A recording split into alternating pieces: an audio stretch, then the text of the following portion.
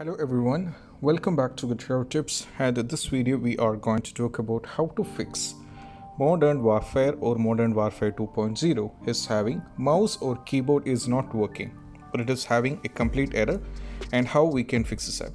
So also I'll be providing a link in the description where you can read the same article on our website Guitar Tips, and also you can refer our website Guitar Tips for many other topics like iPhone, Sun iPad, social media, Windows, games, Android, etc. So let me directly get into the point. So the first one, these are some of the possible workaround which worked for many of the users, so which I'm going to share you here today. One among them is all about you have to restart your PC. That is what you have to do.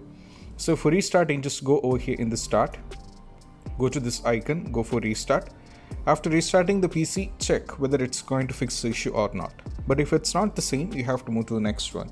Next one is all about you have to remove all the controllers from the computer.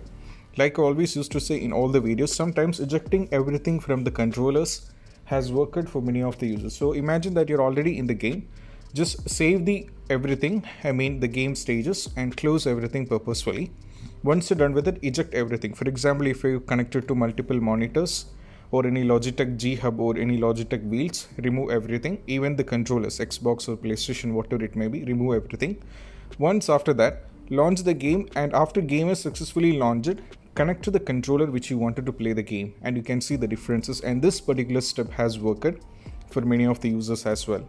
Moving to the next one is all about you have to delete temporary files. For that, you just have to follow the instructions which I'll be giving over there.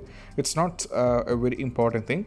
So you just have to type over there run and type %temp. For that, I'll be showing you. Just type run. So you'll be getting a command like this. Now here you have to give a value like this, that is %temp and go for OK. So what happens is these are some of the files which is unnecessary files right now.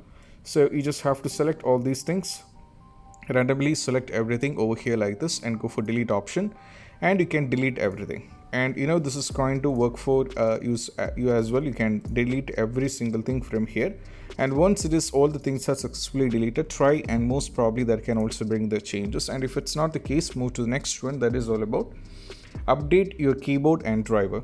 For that, you just have to go over here in the search. Now go to device manager. From here, navigate to keyboard. As you can see, now from here you just have to update the drivers simultaneously have to update display adapters as well. Just update the drivers, select it and go for update driver, search automatically for drivers, and once it is done, most probably do a restart and try to open the Steam and try to play the game.